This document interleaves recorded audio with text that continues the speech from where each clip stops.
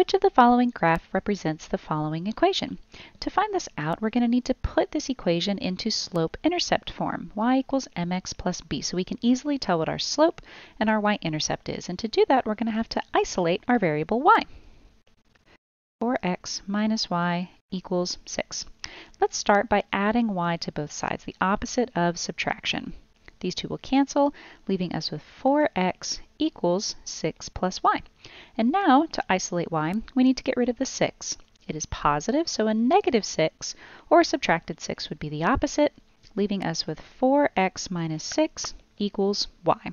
Or to make it look just like slope-intercept, y equals 4x minus 6.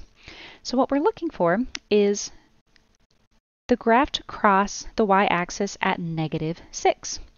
Which it does only in our fourth option, right? Crossing the y-axis at negative 6. So that is our correct answer.